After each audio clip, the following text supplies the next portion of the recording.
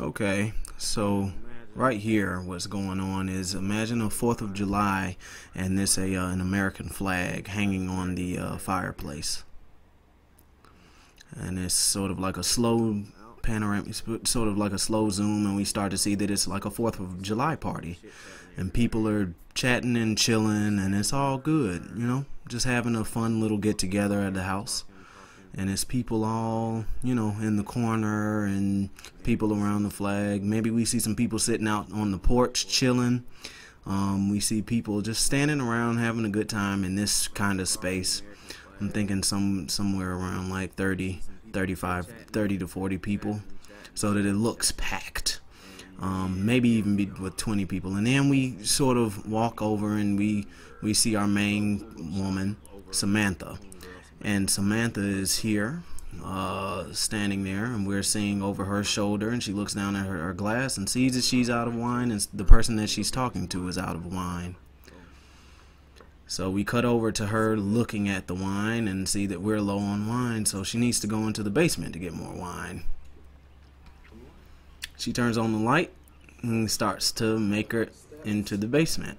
And we get sort of like a cool, interesting pan across the room just to see the space, just to kind of get a gauge of the space. And she comes down fully because she stopped to look down the stairs, and we watch her walk from these different angles, probably not nearly as many angles, but then we see her walk over to the cellar door, and then we see her standing in the doorway. And then she goes in, hard cut to her flicking the light on. And then she begins to make her way over to where the wine is. And we see her checking out the wine here. And we would see her checking out wine still in this interesting sort of look. And then we see her notice some noises happening above her. And we see the floorboards, and we just hear footsteps going on. And we see her still getting over the sounds, and we see something behind her. So we do like a slow pan over until we see a hand reaching over to the to turn the light off. The light goes off. She immediately goes over the cell phone, and then she's shaking, and so the cell phone light is in the darkness, and she slowly is making her way over to the light switch and, whispering, "Hello, hello." She finally makes it over and turns on the light.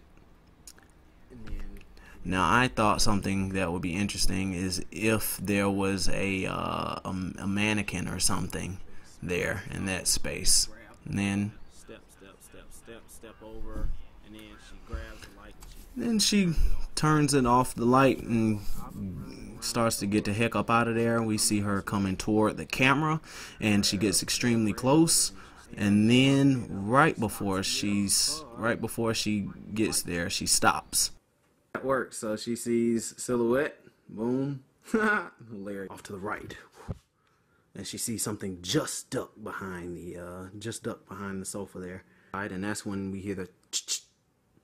So we get a and the light is off.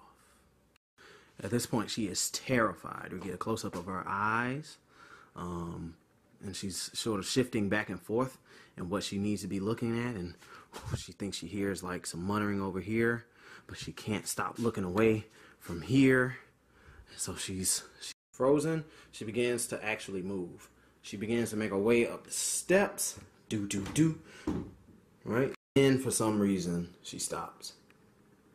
We get a quick shot.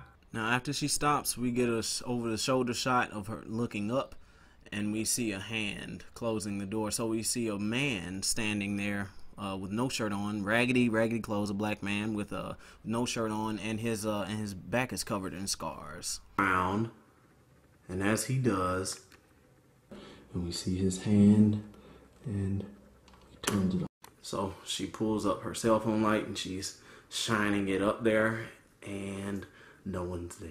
So she flashes her light, and she's here. Looks all around, and then that's when he gets her.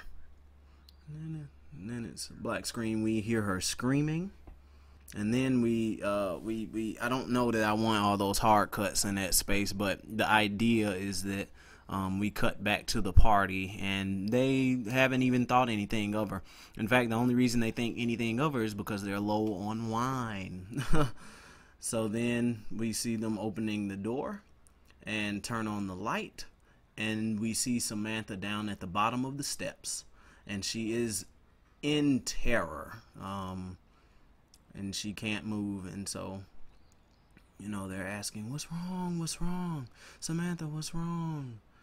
And we get a close up of Samantha's eyes, and just the fear and terror in them. And then we cut to black, and those are the credits. And that would be it. That would be essentially the entire thing.